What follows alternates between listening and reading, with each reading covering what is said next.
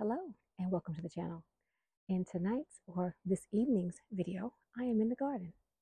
I am cleaning out the garden. I've been in the garden for a little while and I want to show you what I'm getting up to.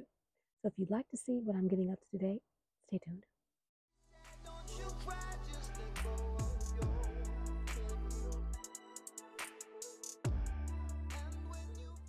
So today I have been refreshing some potted plants, refreshing the soil.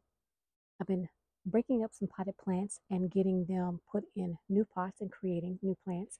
But I'm also taking the compost that I had in the house, the food waste, and putting it in the compost. So today I am in my compost area. I've been cutting back different parts of the garden, getting it cleaned up, cleaned out, and ready for me to sow the last bit of my fall seeds. So I'm going to take you into my compost area today, and I'm going to show you, just in case you're new to my channel, or you haven't seen any of my composting videos, how I create compost in a small area in my backyard. Now, before I do that, I know that not everybody has the desire or the ability to create compost. I started my compost bin when I lived in a rented house. So my compost bays are in the back of my garden in trash cans. If you have a desire to make compost and you have a rented place that you're living in, you don't have a lot of space, if you have space for a trash can or a 5-gallon bucket, you too can create compost. So without further ado, let's go to my compost area and let's get together and make some compost. This is my compost area, not the toilet.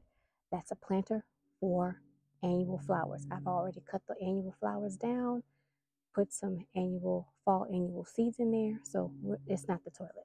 But I've been pulling things out of the garden. As you can see, I left some sweet potato vines up there. This first can right here, I already started a second batch of compost and it is breaking down nicely. But I've been gathering some items from my home and from a family member's home. And so I need to get this compost bin resituated because it is full, but it is not how it needs to be. So let me show you what I'm going to do with that bucket and that bag on the ground and that stuff up there, because it's time to fix my compost. As I mentioned, in this first trash can right here where I have my bucket on top, this is compost that I started a couple of months ago. I want to say earlier in the month of September, and it's been breaking down nicely. So I want to look and see what's going on in here. I may need to use some of this in the new compost bin, and I cover my compost with just a plastic bag to keep it moist, to try to keep it moist. And let me show you what I have going on in here. So come on, let's take a look. This is what the compost bin looks like. I've been adding composted material on the compost bin. So up under there is compost that's ready. So what I'm going to do is I'm going to pull out this unused, unbroken down compost, and I'm going to pull out the unbroken down compost and pull out the usable compost that's on the bottom, get it in some containers and get it ready to spread, because I need to start another compost bin and I've got a lot of material. So let me move this and I'll show you what it looks like.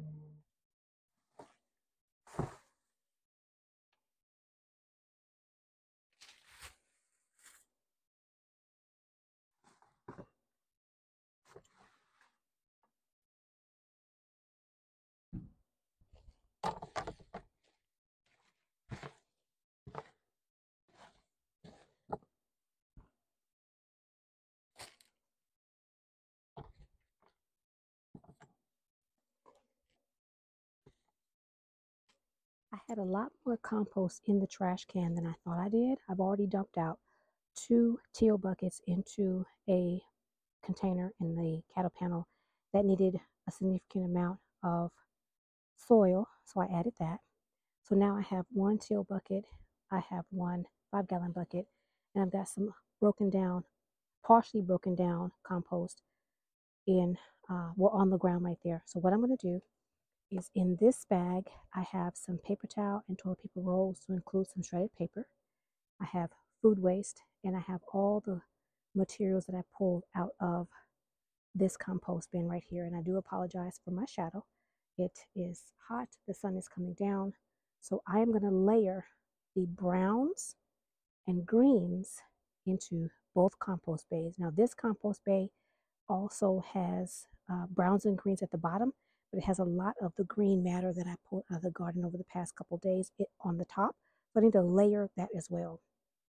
I'm also going to be using some of this comfrey to ignite and jumpstart the compost. So let's get very bright out, so you all probably cannot see much of what is going on today. And I do apologize for that, but my compost area is tucked off in the corner, and because the sun is going down, it's going down right overhead, or in the corner over here. You can see my shadow pointing. It's coming down right over there behind the camera, so I'm in a bad location. So what I'm going to do is, I had some paper towels over here that I took out of that compost, and I'm going to put the paper towels on the bottom. Some paper towels and some paper towel rolls. I do use paper towels in my household, and if they're not too terribly soiled with anything that's grease-like or that I cannot put in my compost bin, I recycle them by putting them in the compost. So I'm just going to cover the bottom with paper towels, shredded paper, paper rolls, bags, paper bags. And once I get it covered up, I'm going to just take the green matter that I took out of here that's on the ground. You all cannot see, so let me show you. I'm going to take this green matter and get it into the compost bin. So what you're doing is you're layering your browns and your greens. And this also has leaf matter, leaf mold. So that's also a brown. So that goes on top. I'm going to try to break it up a little bit so that it's not condensed, because it was condensed down. It had begun to kind of like pack in on itself. I thought you all were with me, but the sun was beaming right on my phone and you all cut off at some point. But all I'm doing is layering the browns and the greens, all the paper matter and all the green waste.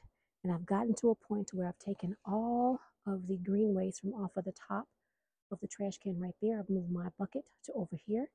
I've opened up this trash can, as you can see.